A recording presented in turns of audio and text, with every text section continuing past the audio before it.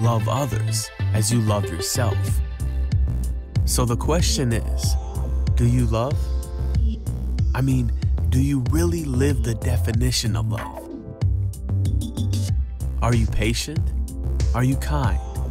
Do you celebrate in the blessings of others? Are you humble? Have you died to self? Are you slow to anger? Do you keep no record of wrongs? Do you always protect, always trust, always hope, always persevere? This is what it means to love, the way God intended. So the question remains, do you love?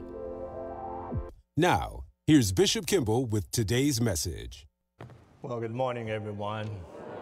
God is a good God. He's a gracious God. And I thank him for all things he's done. He's a great God. He's a great God. Thank you, Father, for all things. You may have your seats, ladies and gentlemen. I guess we're all aware that the world is steady crumbling at the seams.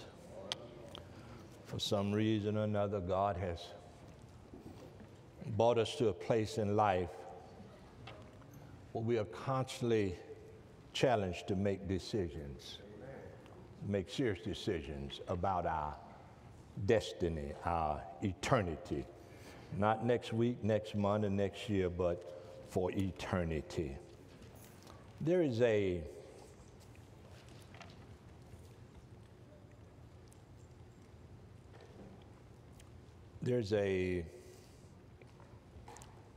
bit of news going past our ears about war, the pandemic. What do we have to look forward to in this coming age? Will America go to war? Would bombs fall on this country? Is our military strong enough to defend us? Do we have the sophisticated means of warfare? Yeah, we thought about it. We think about it. Suppose. It's not impossible. If only I knew what was on God's mind this morning. If only I knew what he was thinking, I'd feel a lot better. But the messages that we spoke about, I believe it was last year on faith. God is preparing us to trust him. It's not a matter of how strong the military is. That doesn't matter. What kind of weaponry they have, it really doesn't matter. The nation that is blessed, the scripture says, the nation whose God is the Lord. That's the blessed nation. As long as God is our Lord and we live up to his standards and his word, we have nothing to worry about. Nothing. I'm not saying that it will all be peace, but what I'm saying is it will be well with us. When the kingdom split, Solomon's son, Jeroboam and Rehoboam, just couldn't seem to get it together. And after 120 years, 40 years of David, 40 years of Saul, 40 years of Solomon, 120 years, these two brothers had to, in a sense, split the kingdom. But then they didn't split the kingdom because God said, this is from me. The northern tribes went up to the north, that was called Israel, and the southern tribes went south, was the tribe of Judah. So you had north and south now. And God allowed that split to happen for 200 years more. See, he's not in a hurry. 200 years more. Well, the Syrians came and took the northern kingdom into captivity. Why did the southern kingdom last longer? I'm going to tell you why. Because the kings were following God. They were following God. Let's don't get carried away with what men have, or their ability to use it to destroy. That's nothing. Are you listening to me? That's nothing. That's nothing. If God can kill 185,000 men in one night, nobody heard nothing. 185,000 the next morning, when people woke up, they were dead. They couldn't fight because God was the warrior that night. I read this to you a few weeks ago. I'm going to read it to you again. When the Syrian kingdom went into captivity, the scripture says the king of Assyria carried Israel away into exile to Assyria and put them in Halah and on the Habah, the river of Gozan, and in the cities of the Medes. Because they were stronger? No. Why did they capture Samaria? Because they did not obey the voice of the Lord their God. Disobedience will weaken us. That's what weakens us, disobedience.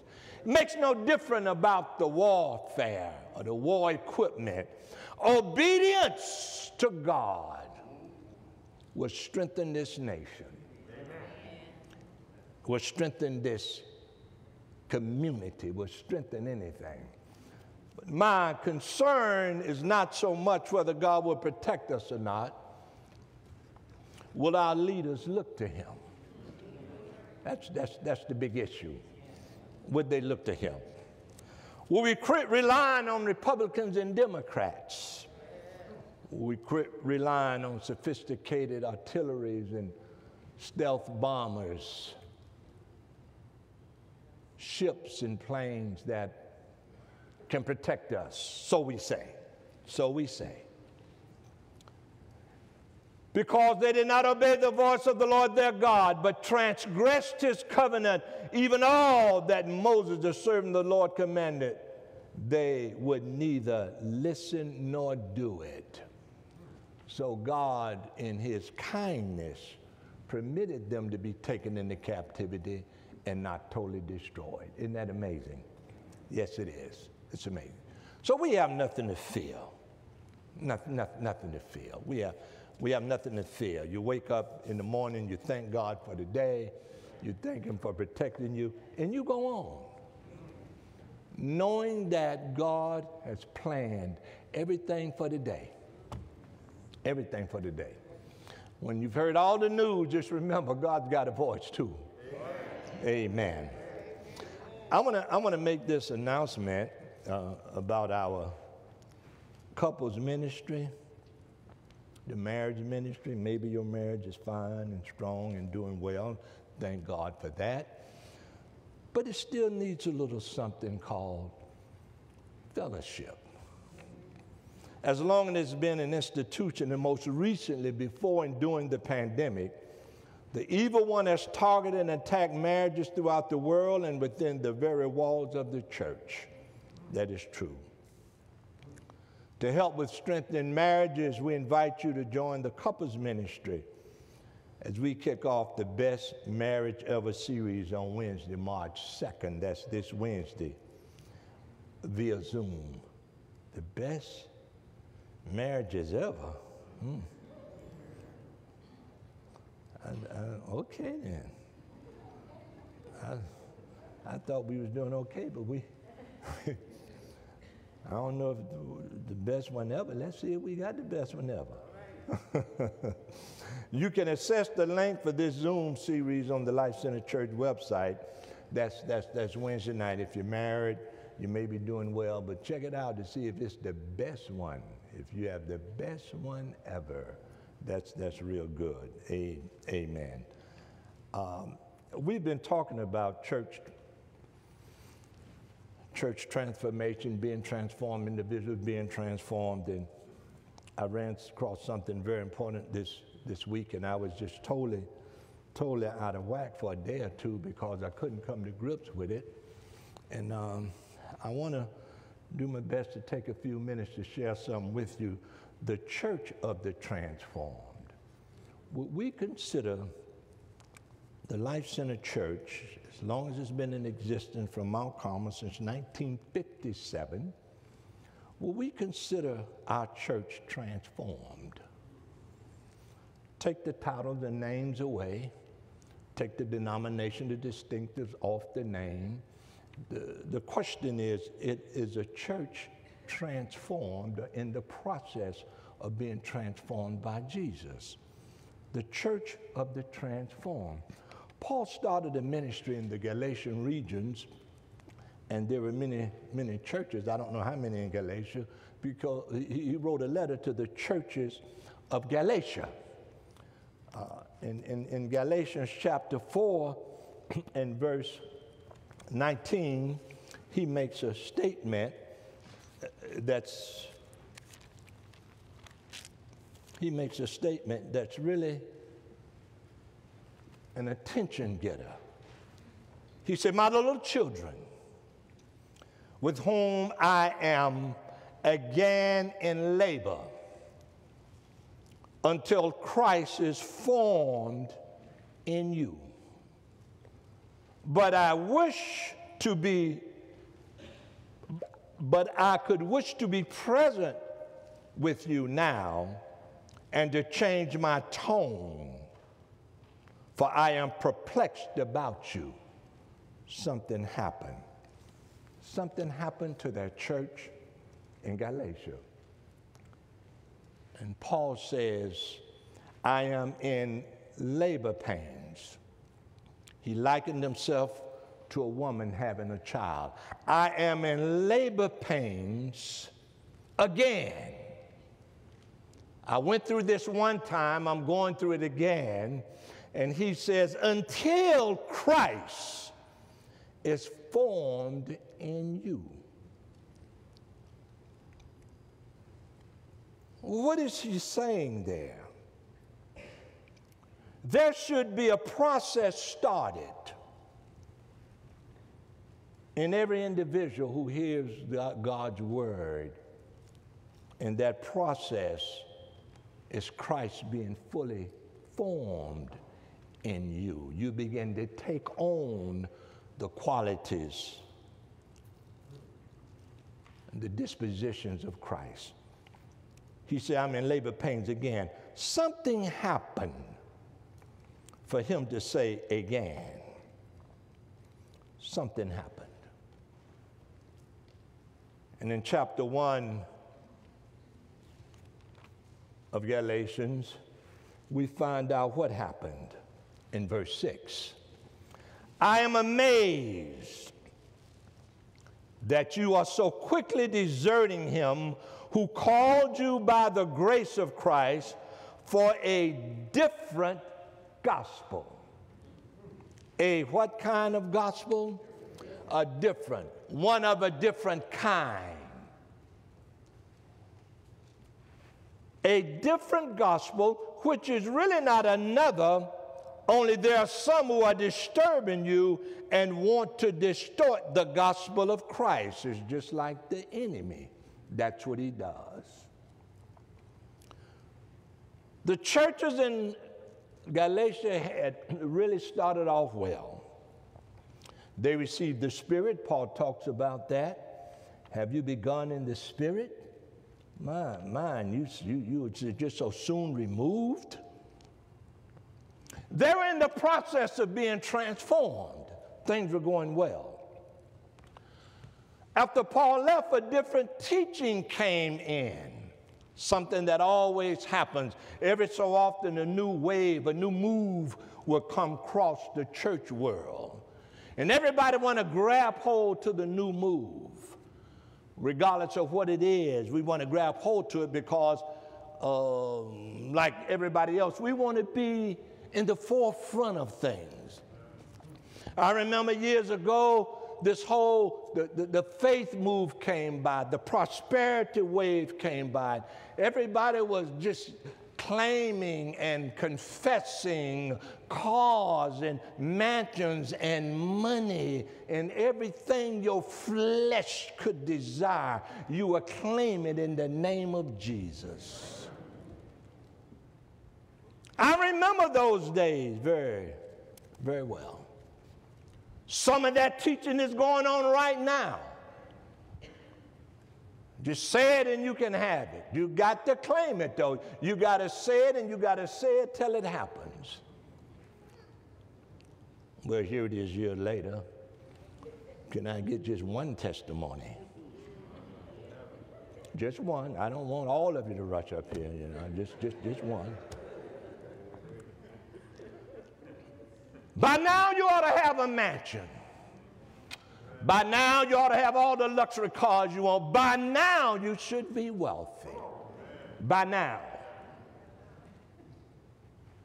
But Paul asks a question that I want to ask.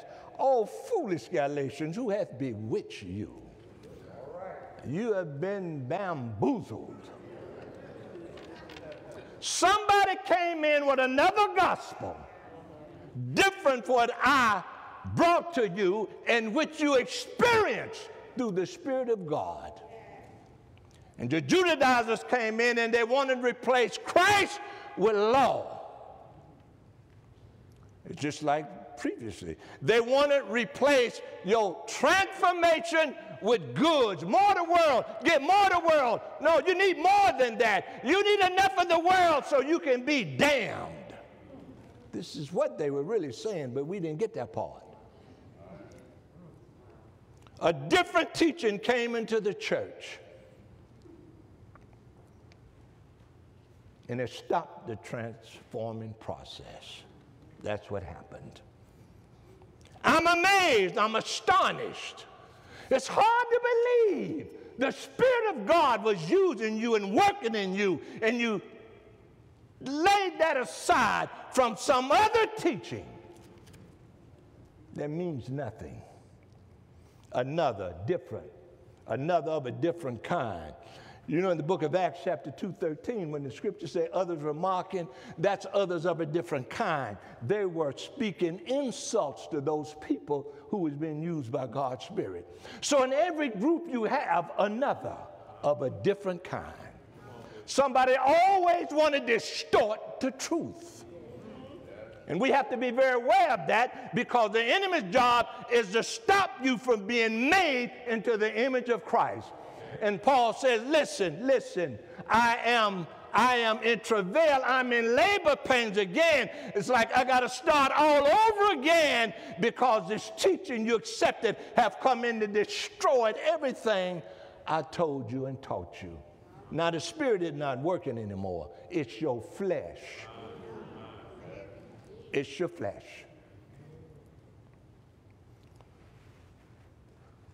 God sent Christ to rescue us out of this present evil age, according to the scripture. That was that present evil age. The present evil age today has gotten more worse. It's a little bit more challenging now, because evil men will wax worse deceived than being deceived. From the first century that Paul spoke this to the 21st century, it is that much more difficult for us to stand for God because of the conditions of this world. You really have to be serious today to be a Christian.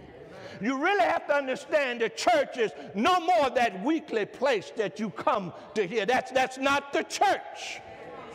That's not the church. That used to be the place that we call the church. You go hear a Sunday sermon, you sing the songs, and you have the fellowship afterwards. No more, people of God, no more. Please don't think like that no more. According to the scripture, turn with me to Romans chapter 12 now.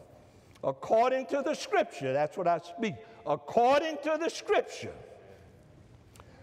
In Romans 12, I'm going to be reading from verse 3 through verse 8. Are you with me so far? Follow me here. In verse 3, Paul says, for through the grace given to me, I say to everyone among you not to think more highly. He didn't say don't think highly. Everybody ought to think something of themselves. But he said more highly of himself than he ought to think. But to think so as to have sound judgment, as God allotted to each man a measure of faith. Now they took this verse and ran backwards with it and had people thinking every man got the measure of faith, a measure of faith, and he's going to tell you why he gave it to you if we read just a little further.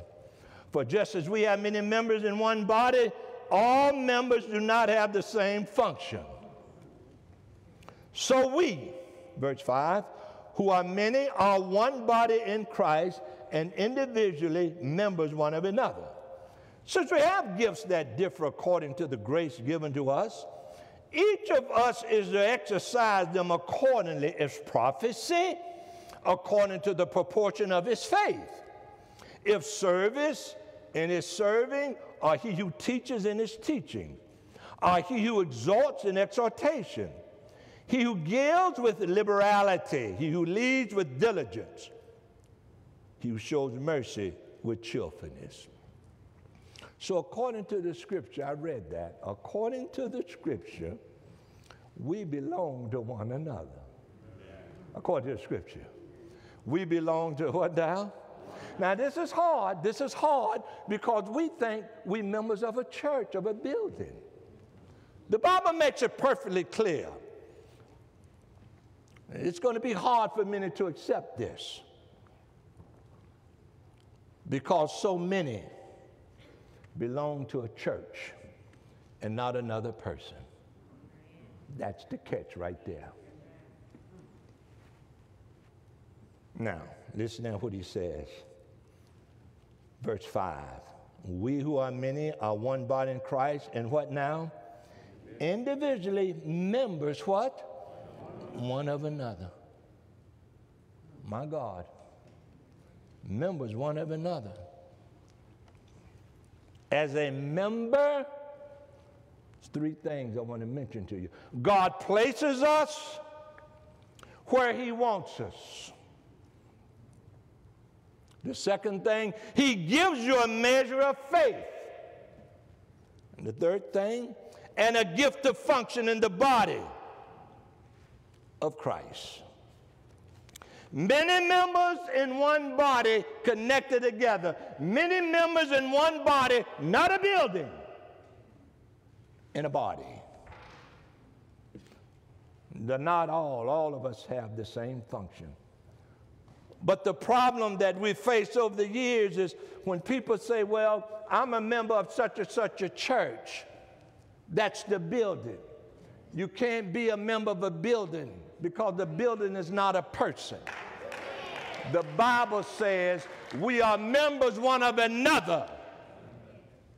Paul used body, the term body.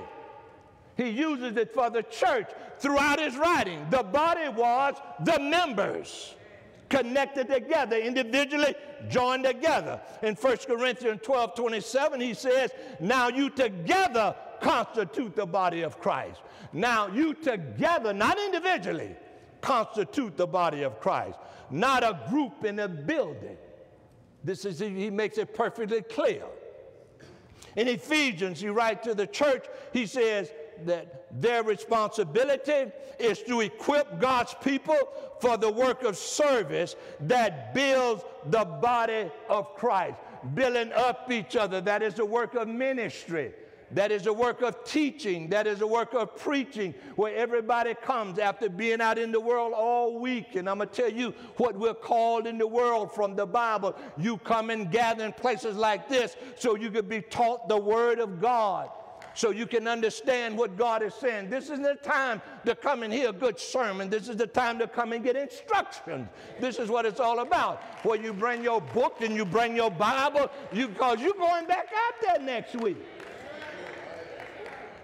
And this is a very sacred time. We are members of one another. That's what makes the body. In Colossians 1, he said, he is the head of the body, the church, speaking of Christ. He is begetting the firstborn from the dead, so that he himself might come to have first place in everything. So what he says, the church is the body of Christ. It is the gathering up of those who make up the body of Christ. They meet in a building, in a tent, whatever they have, a home, whatever it is, where you meet. That doesn't mean that's the church. Isn't it amazing? Isn't it amazing how we think? Now, Jesus' prayer in John 17, you know what Jesus' prayer was? I am no more in the world, and yet they themselves are in the world. And I come to thee, Holy Father, keep them in thy name, the name which thou hast given me, that they may be one, even as we are one. What a challenge for us to be one. What a challenge. What a challenge that we have to face and we have to work on. That they may be what? One. One. Now this can happen only through the transforming work of the Holy Spirit. The church can only be what God wanted to be as we allow him to transform us into the likeness of Christ.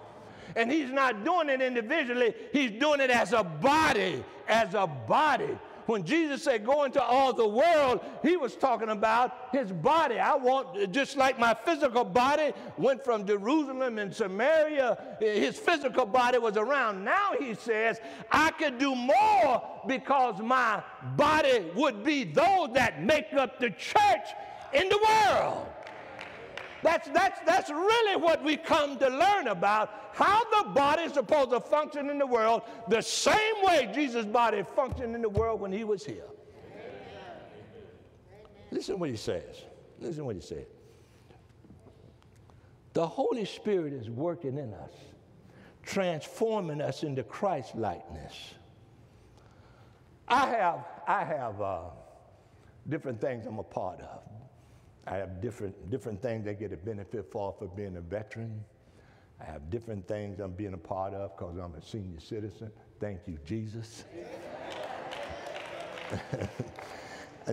all of those different clubs and all them different benefits that I get for being part of that. I get benefits. But now I want to break it down just a little bit. What do I get for being a member of Christ's body? What do I get? What's my benefit? Home Depot give me benefits. I get benefits all these other stores. Yeah, you get 10%. What do I get for this membership?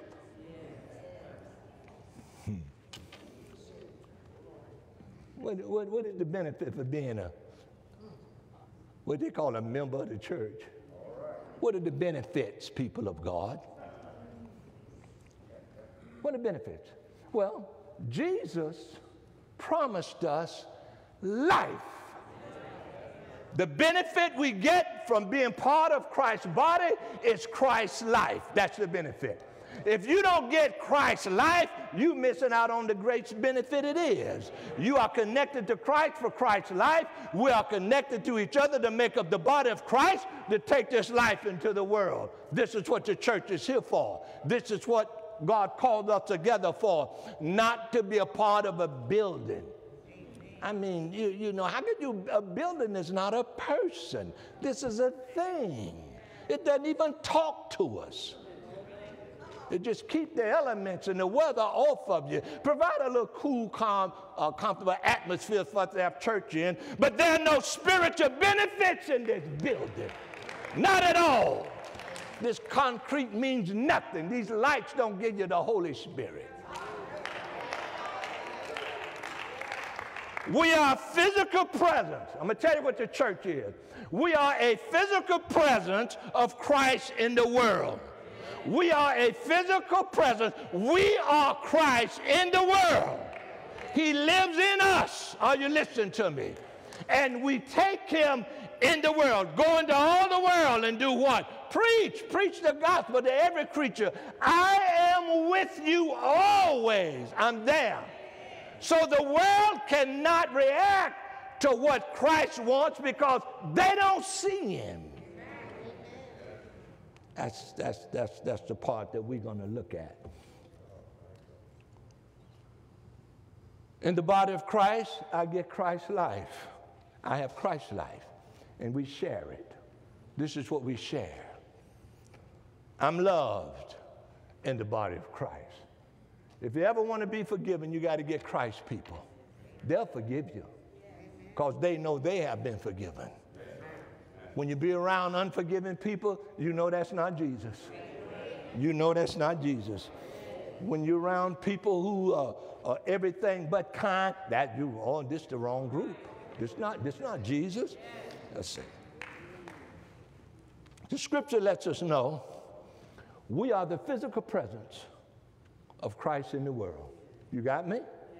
That's right. When we walk out of here today, all of us take something of Christ in the world. The physical presence. We're not church members joining in all the festivities in the world, but being Christ's presence in the world. There's certain things we don't connect with out there because we're Christ's presence in the world. Our world today suffers from what? A lack of transformed believers. Our world today is suffering from a lack of transformed believers. Transformed believers come from a transformed church, a church who understands you can do nothing for God without the transforming spirit of God working in you. We represent Jesus. In 1 Corinthians chapter 12, I like what Paul says to these churches. He talks about the body of Christ. In 1 Corinthians chapter 12 and verse 14, this is what it says. That's 2 Corinthians. You have 1 Corinthians 12? Listen what he says. Verse 14. For by one Spirit, for the body is not one member, but many. For the body is not one member, but many. If the foot says, because I'm not a hand, I'm not a part of the body.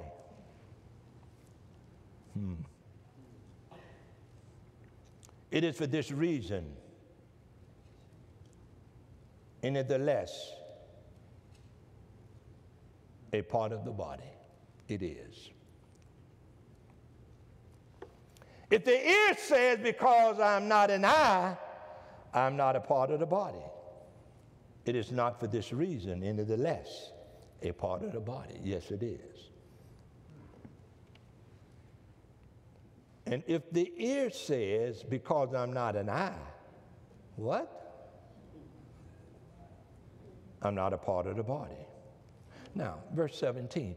If the whole body was just the pastor,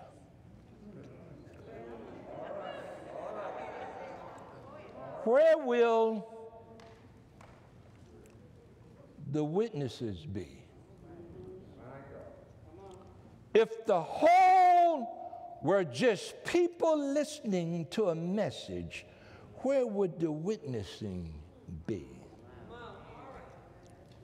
But now God has placed the members, each of them in the body, just as He desired. Everybody in here, every soul that's a part of the body, God desired you to be in a certain place, to function in a certain way. God desired it. Now that's what we must come to reality of. There's no such thing as a member of the Life Center Church, because the Life Center Church is a name and a building. It's not a person.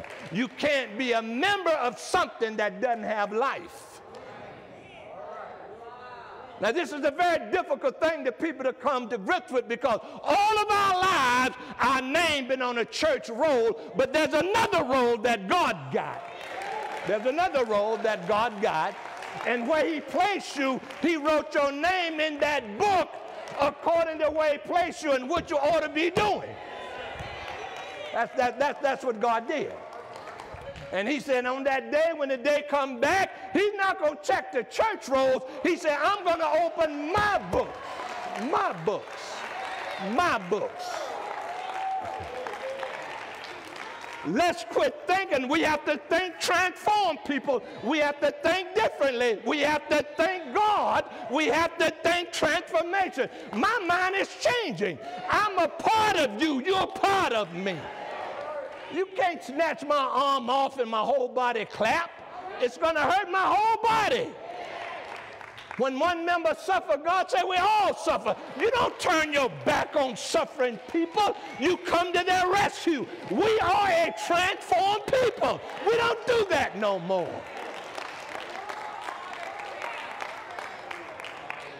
So is the body of Christ. We are the physical presence of God in this, Jesus in this world. He ain't walking around. Now we walking around. If we are going to be the physical presence of Christ, we must allow Christ to build his own church. Christ got to build it. Because if Jesus built it, he's going to build it just like him. I remember when we were asked to pick out the different things for the house, I had some ideas. My wife had some ideas. And we wanted to build that house the way we liked it. Is that all right? If you had the opportunity to build a house, what you going to build it? You going to go around asking neighbors what they like? Oh, no, you're not. You're going to build it. God did exactly what only God can do. He said, I'm going to put you in Edenville, and I'm going to put you in such and such a body, and I want you to connect with that body, and I want you to strengthen that body as it strengthens you, and I want you in Edenville to go out and represent me. Now, that's our job right here. That's our job. Go show the surrounding cities that there is a Jesus, and he's still alive. That's what he wants. For some reason, this church thing bothers me because we think it's just a place we come together like this. That's not right. That's unbiblical. Listen at what the Bible teaches us here.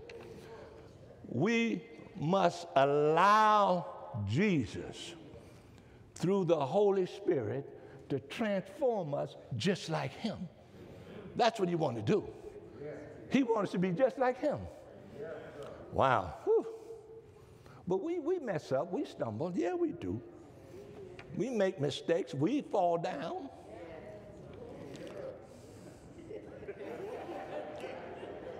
Then God left something that's very, very important for us. It's called grace. Grace. What is it called? Grace. Each member is to make sure that all the other members are graced. They understand what grace is. I don't know if any of you had surgery or whatever, but I want to back up just a little bit. I had knee replacement. That is a painful thing. But my knee was hurting, but my whole body was weak. It was my knee. I didn't have pain in my shoulder. But all the attention was given to where that pain was. So how you feel? I don't feel good at all. It wasn't me not feeling good. It was my leg. But it affected the whole body. Now, listen what Christ teaches us. When one member suffers, what now? All the members suffer. We must get that compassion. Transform me, God. Transform me. So if someone asks a question, what is a church member? Don't ever tell people you're a member of a physical building or name. You are not a part or connected. A name doesn't give you life. Jesus gives us what? Life. It comes from Christ.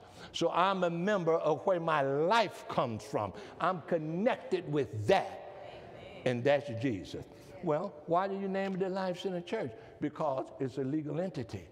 If somebody sue the Life Center Church, they can't sue the Life Center Church. You know what they're going to have to do? They have to put a name on there. As far as that is concerned, they say, who's the pastor there? Yeah, well, that's who they come after. The identity of the church. Now, when you look at the body of Christ, Listen, we don't see him all of it. We see his attributes, we see his love, we see his presence. So when you come after Christ, you don't come after just one, you come after the whole body. Are you listening to me? You can't just take one of us, you got to take all of us. All of us. One of you don't fall, we all fall. One of you not sick, we all sick. Are you listening to me? And we have to connect like that. And I tell you, God will begin a transforming work that you've never seen in your life before. When we start realizing this is what he wants us to do, then he's going to take over for you. I want to say a little bit about how this happened. Jesus was nothing but a gift from God to his enemies. That's all Jesus was. For God so loved the world, he did what? He gave. While we were yet sinners. Jesus was a gift to God's enemies.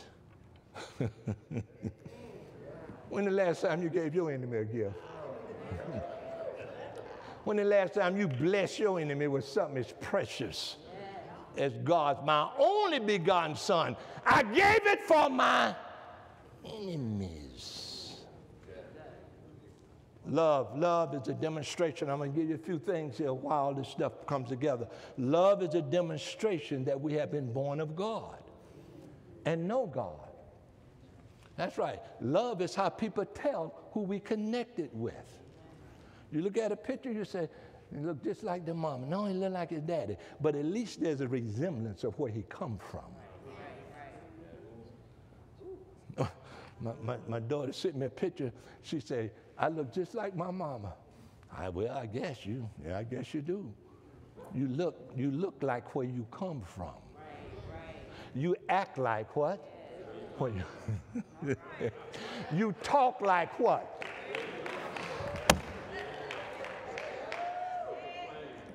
Yeah. You help people based on what? Where you come from. Love is a demonstration that we have been born of God and know God. That's how we know. I don't have to run through the church and jump and shout. Listen to what it says. It's a demonstration that I've been born of God. How do I demonstrate I've been born of God? The way I react to people. That's the proof. And John 4 verse 80 says, not having God's love, you demonstrate you never experienced God and never knew God. I'm paraphrasing this. You never knew God. If you can't love, you never knew God. You never knew him. You talked about him. You heard him preached. You quoted Bible verses about him, but there was no interaction, no personal inward relationship. In verse 10 of 1 John 4, Jesus was a gift to God. To who? His enemies. I wasn't God's friend when Jesus was accepted by me. While we were yet sinners. This showed God's love for his lost creation. God said the only way I'm going to win the creation is I have to show them love. I can't holler and scream at them and condemn them and maim them and hurt them and expect them to come to me. The scripture said, with loving kindness have I drawn you.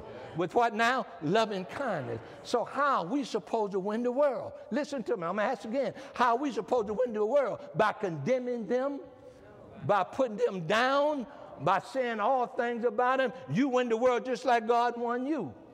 Just like he drew you to him. With loving kindness have I drawn you. With loving kindness have I drawn you. And he wasn't afraid to go with us everywhere. He wasn't afraid. He wasn't afraid. He was right there. We are so afraid now to go into places where people need Jesus because we think somebody's going to talk about our holy self.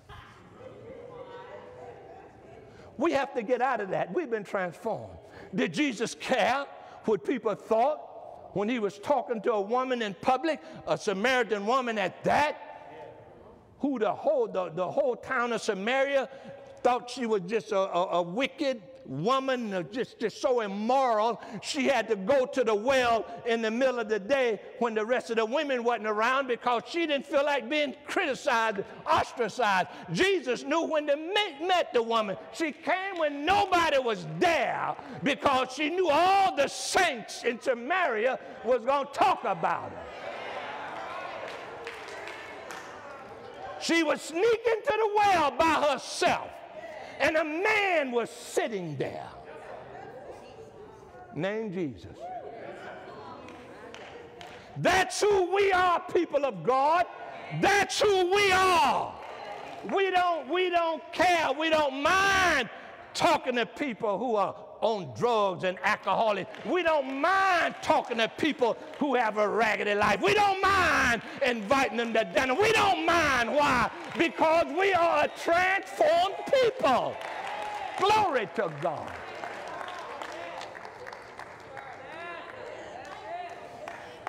Not any of us have seen God in totality. Not any of us. By us loving one another, God is a realization in us. That's how you experience God. You know, years ago, not too many years, this thing about the Holy Spirit was everywhere. You know, you want to see the Holy Spirit, just start moving your tongue and the Spirit will take over. And the Spirit, well, it sounds real foolish, and it is real foolish. And I got a call from a dear friend of mine, and their church was going through this experience, and he was asking me, would it be all right if he started teaching the members about receiving the Holy Spirit? I said, be all right. I said, sure, it'll be all right. He said, but I want to know, should we have the men working with the men, the women working with the women, as they begin to use their mouth for the Holy Spirit to take over? Now, it sounds real silly, doesn't it? And I'm listening. Use their mouth that the Holy Spirit take over. I guess you just babble until the Spirit take over. And I say, so what are you trying to do, Pastor? He said, we tried to help people speak in tongues. I said, I just have one question. Who helped them on the day of Pentecost? Who helped them on the day of Pentecost? Who helped them? So why do we need help today? God will give the Spirit to those who ask. Listen at the scripture. Listen at the scripture. Not any of us have seen God in his totality. By us loving one another, it's a realization. It's what now? It's a realization. The Holy Spirit is the witness of those born of God. If you're born of God, listen to me, you're going to have the Spirit of God. Now, when there's a disagreement about who the father is with the baby, and the mother wants to prove that this man is the father of the baby, he's got to take a test. What do they call it? The paternity test? What do they get from him? You better look out. What do they get from him? What? His blood. Now, if you say you are of Christ, the blood of Jesus Christ have cleansed you from all your sin. The blood. If they don't know who your daddy is, then you ought to check out the blood. The blood of Jesus Christ. My God. That is the Holy Spirit. That is the Holy Spirit job. We are a transformed church. We are transformed people because of what God is doing. We don't listen to all this other doctrine about this, that, or the other. Jesus Christ and him crucified, that is enough. You don't have to help me speak the way God wants me to speak. You don't have to help me in the gifting God wants me to have. All God wants you to do is stay connected together and receive from one another. That's what God wants. I want to take these last few minutes and mention something about what Paul says. If go back to Romans Romans chapter 12, he says this in verse 9 as he starts the third section, he says in verse 9, let love be without hypocrisy. Abhor what is evil, cling to what is good. You have me? Be devoted to one another in brotherly love. We're devoted to one another. Give preference to one another in honor. Put the next person in front of you. Give preference to one another in what now? Honor. I think I deserve a position on the committee. I didn't get a position. You need to be transformed. You need Jesus real bad. Give preference to one another in what? In honor. Paul wrote to the Colossians and says, put others before yourself. Put others. I just paraphrased that. Not lagging behind in diligence. Fervent in spirit, serving the Lord. We don't just drag around and come around, well, I don't feel like it, well, I don't feel like it. You need to be transformed. Not lagging behind in diligence, fervent in spirit, serving the Lord. You serve the Lord with diligence. You serve the Lord with enthusiasm. I'm glad to serve the Lord. I'm glad I have the mouth. I'm glad I could do something for God. Rejoicing in hope, persevering in tribulation, don't give up. Devoted to prayer. Contributing to the needs of the saints, practicing hospitality. Bless those who bless you. Huh? You got a different version. Bless those who bless you. See there, I got a witness over there. Bless those who what? Oh, what version y'all reading from? Bless those who do what? Can't nobody do that but a transformed person. Don't even try. It's probably bothering some people right now. You must be what now? I'm talking about a transformed church. I'm talking about what kind of church? Bless those who do what? Bless and do what? Not curse. Take them to dinner. Cheesecake Factory open. Take them to eat. Do something. Bless them. God say do what? Bless them. Let me read on. He says, rejoice with those who rejoice and what? Be of the same mind toward one another. Do not be haughty in mind, but associate with the lowly. You know, not too long ago, we talked about this level thing. If people are not on your level, then bring them up to it. Go get them and bring them up to it. I just hate the even thought of people thinking they're on a level other than somebody else. My God, we got to quit thinking like this. We need to think soberly. Now listen to what the scriptures say. Be of the same mind. Do not be haughty in mind, but associate with the lowly. Do not be wise in your own estimation. Nobody think you're wise but you. This is the scripture. Never pay back evil for evil to anyone. Respect what is right in the sight of all men. If possible, I like verse 18. If possible, it may not be. So far as it depends on you, be at peace with all men. What is God saying there? If possible, as far as it depends on you, you do all you can do. You go the extra mile. If they don't receive it, it's not on you. You've done what God told you to do. I remember something my mama told me a long time ago. She said, when you do what God tells you to do, that's all you can do. When you do what God tells you to do, what now? That's all. You can go on about your business. Go out to eat. Take your wife somewhere and y'all have a good time. You've done your job. You've done your job. I think that's wonderful. Never pay back evil for evil. Never pay back evil for evil. You know what happens when you get a scratch on a record? It just keeps on playing, just keep on playing. Never pay back evil for evil. Never pay back evil for evil. Never pay back evil for evil to anyone. Respect what is right in the sight of all men. Oh, man, I tell you, that is good. Never take your own revenge, beloved, but leave room for the wrath of God. For it is written, vengeance is mine. God didn't say it was wrong. He said what? It's mine. Vengeance is mine, and what? If somebody needs to be repaid, let me pay the debt. Our job is to stay transformed. Now, these are instructions for a transformed church. These are instructions that people say, you're right, it's right. We are being transformed into the likeness of Christ. If your enemy is hungry,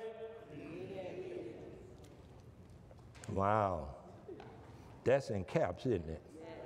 But this is serious here. I see. If your enemy is hungry, if he is thirsty, for in so doing, you will heap what? Burning coals on his head. Now that's not literally coals off a cooker. I want to just put it this way. You do something to him. You do something to him. Do not be overcome by evil. How do you overcome evil? With good. Now, I have a whole nother section here about love I'm not going to get into because I don't have time. But what I was mentioning here today is the transformed church thinks and act like this. The transformed church. The transformed church are members of each other, not a building, but each other. And right there what Paul says in Romans chapter 12, and he makes it perfectly clear. We who are many are one body in Christ, individually members one of another. And we make up a body, and that body is Christ. And this is what we're getting ready to do. We're getting ready to go back into the world. And we're going to show the world that this book is right. Amen? Amen. We are what kind of church? Yeah, the church of the church of the transformed. That's a good name. That's a good name. The church of what now? Transformed. Thank you, Jesus, for everything you're doing and have done. And we want to bless God for how he has brought us to this point. And we're not going to let some teaching come in and separate us like the Galatians did. We're going to stick with what God says. We are the people of God. We're part of one another. We're part of one another. Let God be glorified. I want you to stand with me now.